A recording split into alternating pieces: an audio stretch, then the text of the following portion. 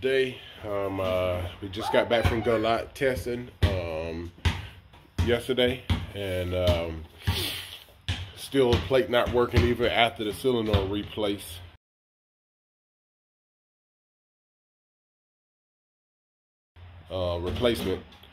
So one of the guys made a suggestion that let's check the plate, because we can see it basically leaves on motor, and as soon as the fogger comes in, you see the nice flame. My 60 foot is down from last year. My mile an hour is down from last year, and I have made sure that I can activate the nitrous on through the solenoid, and it's spraying. So right now the last culprit it could be is the plate. Right now I'm working through getting it all. I mean, I didn't want to bore you guys, but I got all the cables off. So anyway, I think we got everything disconnected and it's clean. So there we go. So and while I got this, one of the things the guys told me, I was having issues with the carburetor. Take some didn't seem like it went to ring clean, like maybe got some trash, but they were saying spray carburetor cleaner down in the jets to make sure it didn't get any dust or trash down in there. It's blocking these up, so I'll do that while it's off. One thing, when I was going through the jets, I mean, I ran through some of the valves. The valves was a little heavy, a little tight, so I will run through the valves again while it's cold. But one of the things I want to do is actually take a look at that spray bar here, and I'll take it off. So that's where plate's off. I got 4 bolts to get this loose, and this basically I can get unhook my nitrous and here, and then I can spray the spray bar. The guys told me to take some brake clean too and go through that. I'll probably look in there. See, one of the things I didn't think about is when I hurt the motor at the end of last year, it melted, I think, the number 2 or 3 on the passenger side, but I saw remnants of it on the 7 and 8 side. So debris definitely came up from that piston back up through the intake. So I'm wondering if some of that debris hit my spray bar. And that spray bar is kind of on the old side, so what I'll do is probably go ahead and get it out and just replace it. I think it's just a cheetah big side plate. I'll look at it and see if it's got a serial number on it, but I'm still troubleshooting from, like you say, replace the solenoids. And I just bought some snipers. My buddy told me to get these snipers. Let me sit around real quick. So the sniper here and part number there for the nitrous, it's like $80, and the fuel side is similar to that. And this fellow here, part numbers right there, I think it was $68 to get you brand new, get you a new set of solenoids. They're good to $250. I don't spray a lot on the plate, so just enough to get me get the ball rolling before I hit it with the fogger. So that's kind of where I'm at. Like you say, I'll make some progress, and I don't know if I'll be able to go back out this year, but I do want to make this change.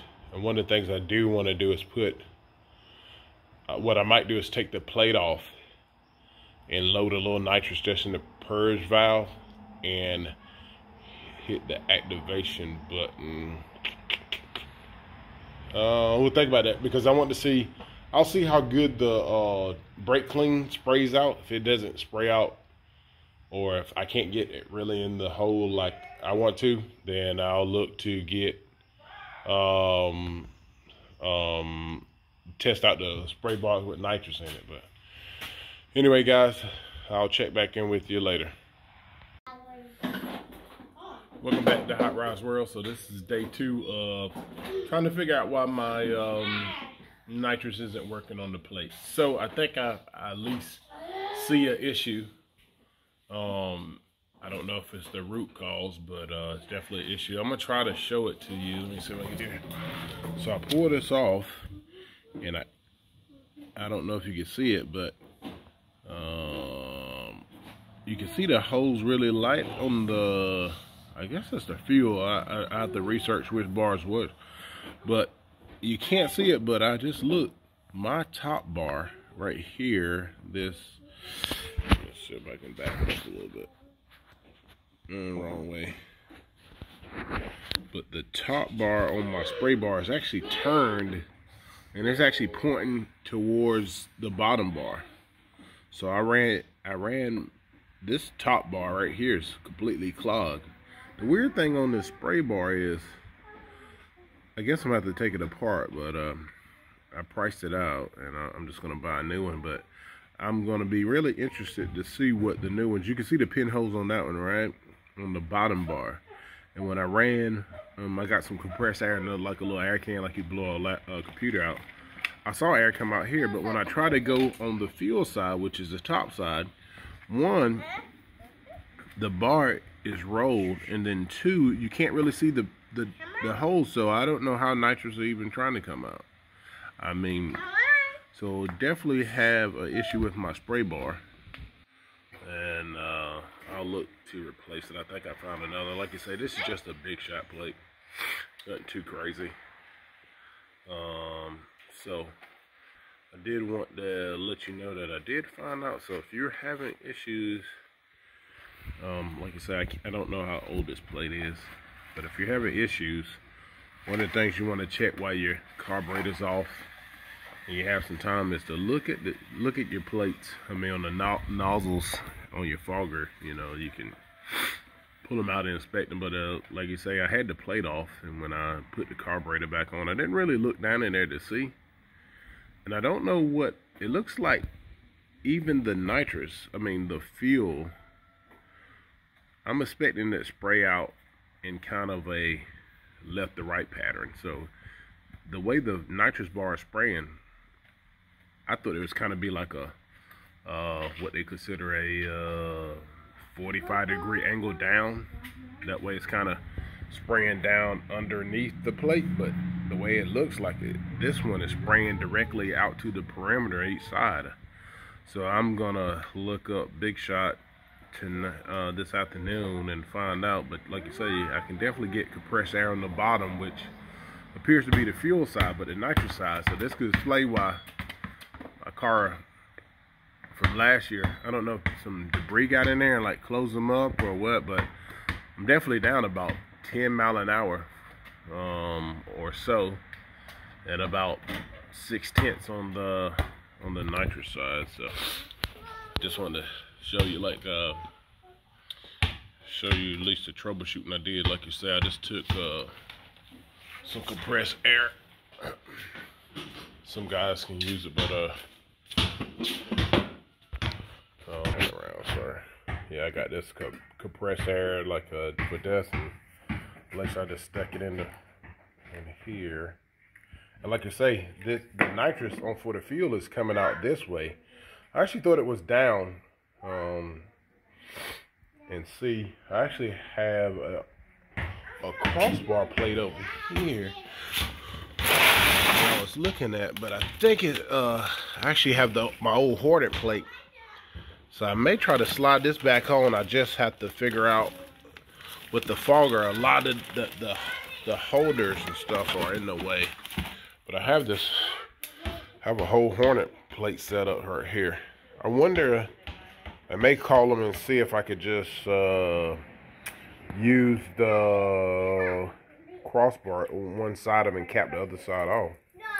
But it'd be really interesting if I could use this along with that. So, but anyway, I just wanted to show you guys at least that I think I may have at least found that problem with my car and why it was basically running on the fogger. Like you say, it's two kits. First kit's plate, second kit's fogger. And you know, me and the guys over we're talking, it's like, man, it basically sounds like it's leaving on motor, and then the fogger comes in and it takes off. And that's what it looks like it was doing. Cause I don't, like you say, I thought they were supposed to be dual what you calls on this plate, but anyway, that's at least something interesting I found with this plate. And so I'll buy a new one. Like you say, this doesn't, you know, some people say you can clean them, but it's really interesting. The bars, let me see if I can see. On this bottom part, you can see those little pinholes right there, but they're almost directly spraying on the bottom bar, and that's really weird. And maybe that's how they were supposed, but some of them are covered. Some of them I can't even put compressed air on this side and spray down it, I don't think. Let's see. Hold on. Okay, I'm back. I think I got it. So it appears that, like you say, fuel nitrous, and it appears that the fuel sprays out here and the nitrous catches and then push it down at an angle. But if I spray it on this side,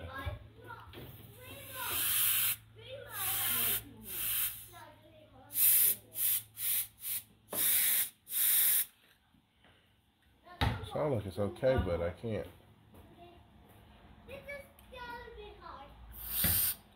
But on the nitrous side, sorry if I can't get it. It's almost like it's clogged on this side here. So like you say, when I do that same thing, I can't even push it in there. So definitely, I'll try to put some solution in here. Something's going on. And the bars, like you say, are a little bent. And I think it's just easy to replace it. I mean, it's $200. The bars look to be bent a little bit. And so I wasn't sure, but it's definitely, like you say, I can't, like right in the fuel side, I can push it in here. Hopefully I got the camera where you can see it. But the fuel side, it definitely sprayed it. When I spray it on this side here,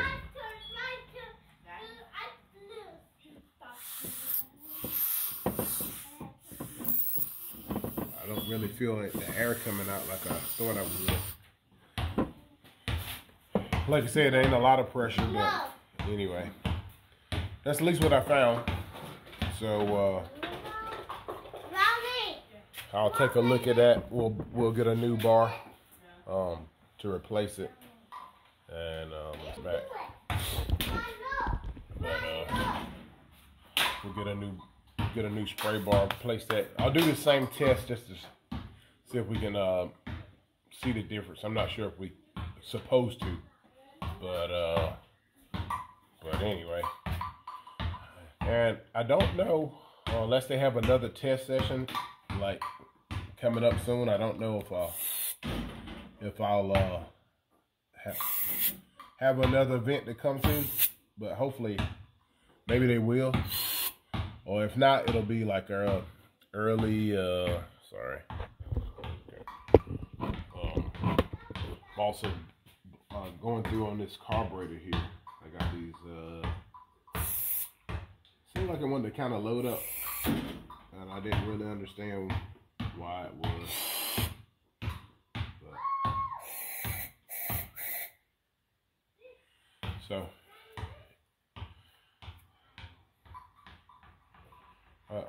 well, anyway, I didn't want to make the video too long. So, got the plate off.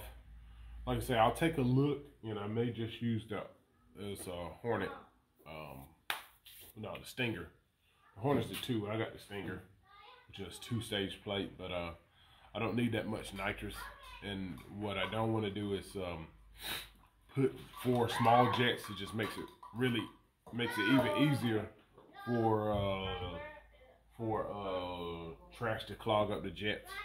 I don't want to have that issue. So anyway, appreciate you looking at the channel. Like I say, hopefully the next time I'll try to go back out to the track. Like I say, they have a class 252 called Extreme Street that is ran at a couple of different tracks. I want to try to get back in a series. It's kind of hard just to pick and choose some of these races.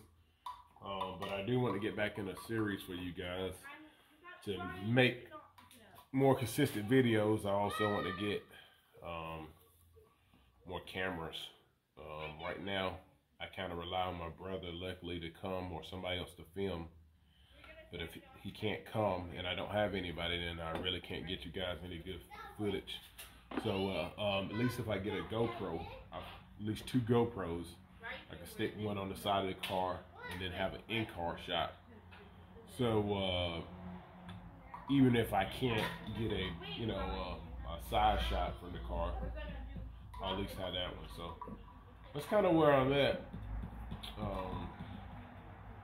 Like I say, hopefully this route, because like you say, out in the previous video, you saw I replaced the solenoids. Stupid me, I didn't test. Like you say, for you guys, make sure you're not wasting money.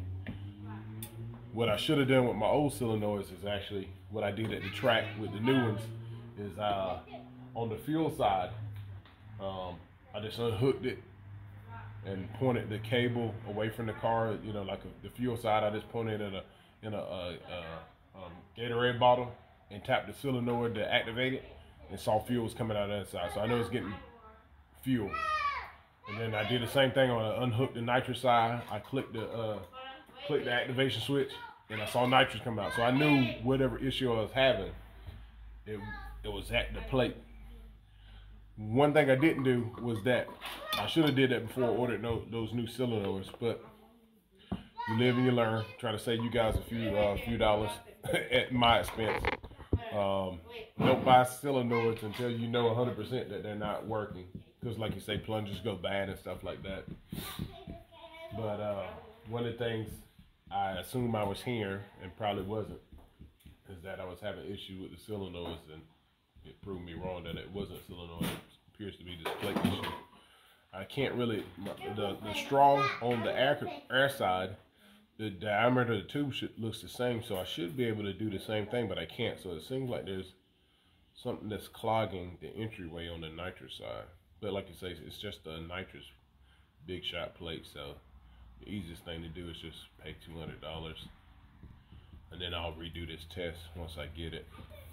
Unless I call tomorrow, I'm actually gonna call. I'll call. I forgot who makes the Hornet plate, but I'll call that company and ask them, hey, what, if I cap off these 2, could I still use it? But they may tell me to kick rocks. I don't know. That's the Hornet 2. I actually bought the Stinger, the Hornet 3. So.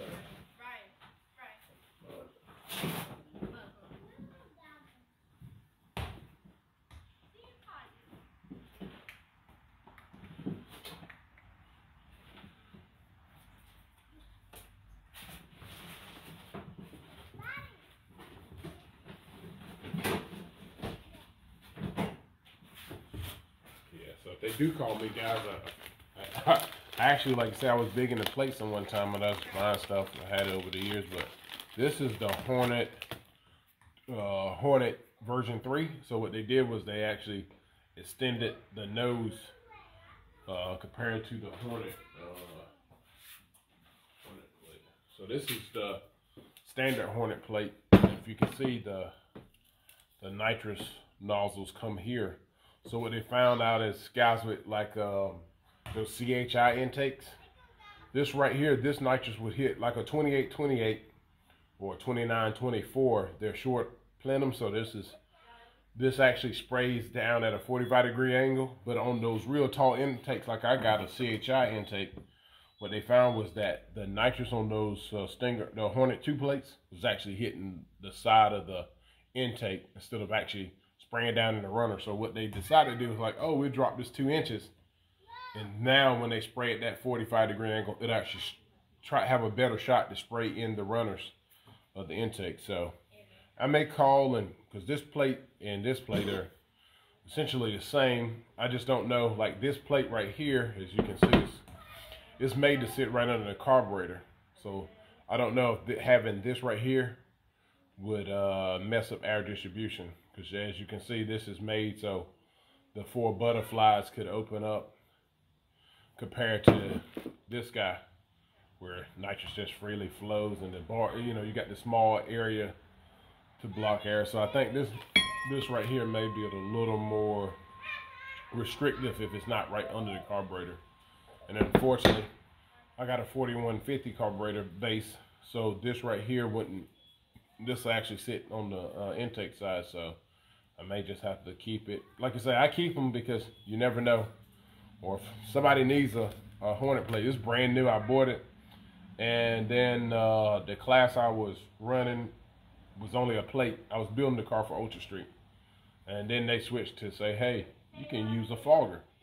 So, and then that class is now really only in Maryland, so I'm not big. I don't mind. I'm just not I'm more of a shootout guy, class type guy.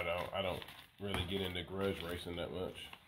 I mean, I enjoy watching it, but you know, me personally, I can't get into it. One, financially, I don't want to. I don't know if I could afford to put the money some of those guys put up. And two, I don't have just kind of me on myself. So I always say, if you can't afford to do something or lose something, don't do it. So I'd rather get in that same mindset that, hey, I just can't. I don't want to lose that amount. And it is what it is. But anyway, guys. Comment, like, subscribe. Like I say, next video I'll have it where we got the new plate. Until then, guys, y'all have a good one.